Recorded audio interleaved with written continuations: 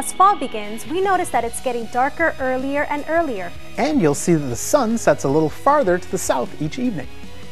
And then after sunset next week, look to the left of where the sun went down and see if you can spot Mars, Saturn, and Mercury. They'll be quite low, but give it a try. Then take a look to the east around 9:30 and you'll see Jupiter rising and taking over the evening planet business for the rest of this year. Now let's switch to the pre-dawn sky facing east, and brilliant Venus is sure to catch your eye. On the 11th, you'll see a crescent moon about 15 degrees above Venus.